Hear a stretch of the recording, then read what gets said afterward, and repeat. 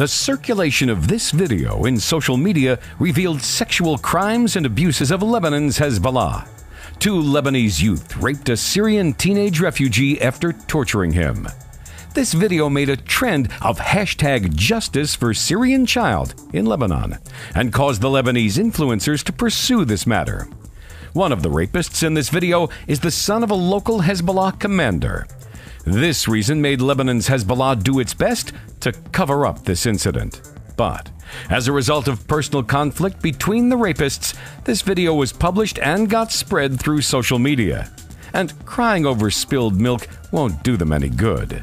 Police investigations show that this kid has been abused for the past 3 years, and threats on his life forces him to keep quiet. This is not the first time that rape videos caused a disturbance in Lebanon, but this time, with Lebanon's Hezbollah doing their best to clear their name, has made the Lebanese society even more furious.